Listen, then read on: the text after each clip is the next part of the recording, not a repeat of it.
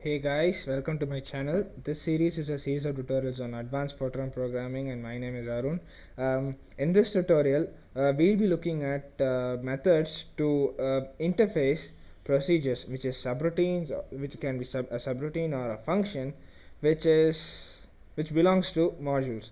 Now, in the previous tutorial, in the previous programs also, what we did is that we were looking at these, and if you guys notice, these functions and subroutines, they were external to the program. Okay, you guys notice they were defined externally to the program, so it doesn't matter if they are in the same file or in a separate file. When they compile, it doesn't matter. It actually doesn't matter. Okay, so when these were compiled properly, what you have to do is that you may have when you have to interface them, what you have to do, you have to define all the variables inside the interface and define the data types for them, and so on and so forth.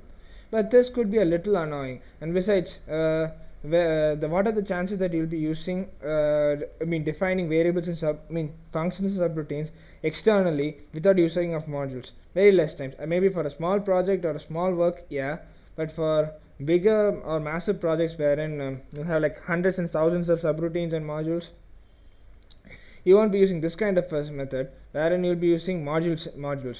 So the stark difference is when you're defining functions and subroutines inside modules, the interfacing methodology over there is slightly different. I'll explain you guys what I mean by that here. Okay, now what I have here in this program, it's just a repetition of the previous program, the program which we done last time. Okay, so that you guys are it will be easy for you guys to follow. What I done here is that I have this module called as inters. Okay, and inside that I define the two functions and the two subroutines which we saw last time. So it's very simple, exactly the same subroutine and functions we used in the last two tutorials. And if you guys are watching this without seeing those two tutorials, you may not get a head and tail of what's going on here, unless otherwise you are extremely familiar with Fortran. Okay, so if you guys didn't watch this look at previous two tutorials, so that you guys are in sync, are in the same page as we are. Okay, I defined that. Okay, and then what I've done here is that I've created a new module called as module with name inters2. Okay, and inside this, what I'm doing is that I'm using the functions and subroutines of module inters, using this command over here called as use inters. Now with this, all the functions and subroutines which are part of inters module are inside modules inters2. Okay, and with that, what I'm defining is that I'm defining the interface function, the interface block for all the functions and subroutines defined in module inters. Okay, the interfacing goes like this. I write the keyword interface and then the interface name. I enter the interface name, and unlike the previous time wherein I'll show you the interfacing block, wherein you had to define the subroutine name, the function name, the data variable subroutine, the keyword, subroutine name, and the data variables, that function set, and similarly the function data type, everything, and including all the variables that it passes, takes in and out. Instead of taking all that, what you have to do is it's a simple answer. All you have to do is just write module procedure, the keyword module space procedure, and then type the function that your function or subroutine that you want to club in. Simple as that. Okay, this part takes care of the swapping subroutine, whereas this part takes care of the swapping function. And if you guys notice, unlike previous time, regardless of whether these are functions or subroutines, they can be clubbed nicely. So not at all a problem. Right, you guys, not at all a problem, and that's it. And once this is clubbed in, in this program, it is exactly the same as the previous program. What I'm doing is, if you guys notice, if you guys look at it, every line by line, it's exactly same as this program inter, which it defined last time. Okay, except that to import all the functions, I'm using this keyword use inters. I'm using this keyword use inters, and this time this has to be I think it should be inters2, I guess. Let's see. Wait. Am I doing this right? Let me just check.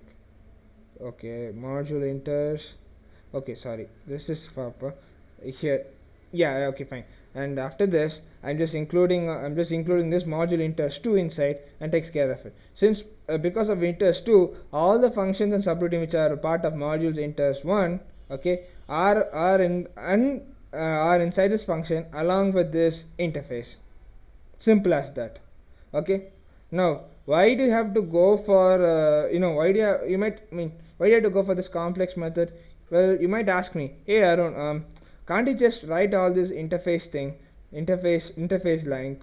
blocks inside in this module inters and just call the module the inters directly instead of following this little more longer way of defining a new module and importing all the modules inside and defining the interface block like that? Well, you are right. That can be done. I mean, logically speaking, it should be done. It should be possible, but practically, it's not possible because what I've understood. I may be wrong, but as far as I've noticed, it's not possible here. So the thing to be taken here is that this line: a module cannot have the interface block for its own procedures defined in it. However, it can have interface procedures for module procedures for other module procedures if they are imported using the use keyword. Meaning, this module inters cannot have this interface procedure anywhere in its definition, because these interface procedures have functions and subroutines which are part of its own which are a part of it. So this way the interfacing is not possible. It's not possible inside module inters. Whereas if I were to call all the functions and subroutines of this module into another module, say inters 2, and define the interfacing function, define the interfacing block for the modules and for the functions and subroutines in the module inters. If this is possible, if you ask me, yes, this is possible. The point is, a module cannot have the interfacing block for its own procedures, whereas it can have interfacing procedures interfacing block for some other modules procedures. Okay, now this is how we ran. It worked fine. To make sure that this works, to make sure we prove this, what I do is that instead of 2, I just remove this 2. Okay, now this way, what I'm doing is that I'm ignoring module inters 2 for compiling, and then I'm using module inters directly. And what I'm doing is that now let me uncomment this format uncomment lines. Now, since I've uncommented this, this module will have the interface function, the interface block for its own subroutines and functions. Okay. Now, if you guys notice, this is above the contains, so that we define the functions and also. If I were to compile this, if you guys notice, it's not compiling, whereas it's throwing a lot of errors, and if it's showing there is a compilation error. Okay, so this doesn't work. Okay. Now let's not lose hope. Let's cut this term out. And put it at the bottom of subroutines of all the functions and subroutine definitions. Okay, if I were to compile this again, still I'm getting a lot of errors. On the other hand, if I were to cut this and leave it as it is, and if you were to use this over here, it'll just mess up things over here. So the best thing is, we found out that both these methods do not work. Okay, so so what I have to do is that I have to comment all this, format comment lines. If I have to comment this, I have no interfacing. Okay, now if I were to compile this, it just shows that geo_term does not have any implicit data type or implicit data type. Okay, I mean, that's because we haven't included the interfacing block is not available in this code. So what I have to do is that I have to include inters2 into it. If I were to compile this now, it works fine, because inters2 has the modules and functions and subroutines of module, inters, and also the interface block. Okay, now what is there any other way wherein I can just define the module and then have the interface? Yes, it's possible. What I do is that I just take this inters out of it. And what I do is that I define the sub. Let me think. Yeah, and before this implicit none, let me copy all this interface definitions and type it over here. Okay, type it over here. Now if I were to run this now, if you guys notice, because of this command, this line, all the functions subroutines of module inters is available, and now we have the interfacing definitions available in the program itself. Okay, so technically speaking, this should work. If I were to compile this, it's still showing an error. What errors does it mean? Implicit, it's just saying that implicit none statement at 1 cannot follow interface statement at 2. Okay, I think it's because, okay, let me do something else. If I were to cut this out, I'm just experimenting here. Okay, now if I were to place this, I think this should work if my thing is right. Yeah, perfect. After implicit none, if I were to write the interface function, it should find. So if I were to compile, build, and run this, okay, if you guys notice, it works fine. You get the same results, just like the previous tutorials. We get the same results, and everything is working fine. Okay, now if I were to comment this out, okay, I will comment this out and I use inters2 over here. Now because of inters2 over here, if I were to compile, build, and run this, it will again work nicely. Okay, so this is the thing. This is the thing you have to keep in mind here.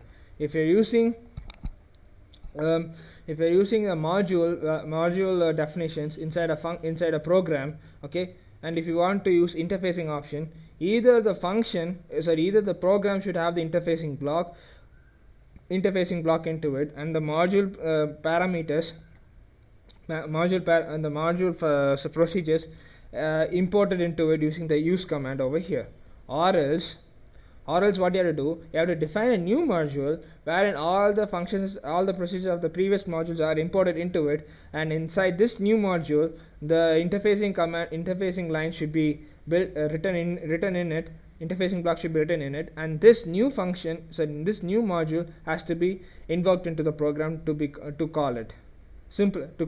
Now this is how this is how has to be done. So I'll write it here. Alternatively, the module to be used with interfacing can be directly invoked into the program,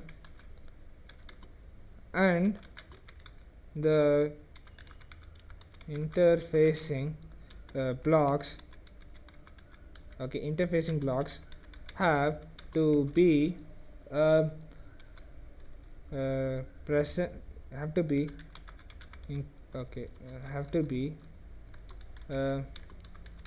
inside the program definition. It has to be inside program definition. Okay, these are the other two ways possible. Notice the final point is a module cannot have an interface block for its own procedures. Its own procedures. So this is the bottom line of this tutorial. A module cannot have an interface block for its own procedures. Okay. Other than that, everything works fine. So what I like to like you guys to do is keep experimenting, and this might be if you guys found something in peculiar topics or peculiar kind of cases wherein you have an entirely different set of scenarios or alternatives, wherein if you guys are able to break this rule, let's say if this rule is kind of broken in some other compilers, or if this can be violated and bypassed or something by some other methods or not by some other methods, that will be really interesting to look at. And if you guys found any other options wherein this can be done, do let me know. I'll learn from you guys. That's absolutely fine, and I'm more than happy to do that. Okay, and that's all I have for you guys in this tutorial. In the next tutorial, we'll be looking at user-defined operators using the interface operation, and that will be a little interesting to look at. Okay, thank you guys for watching, and I'll see you guys in the next tutorial. So take care then. Bye. Sorry.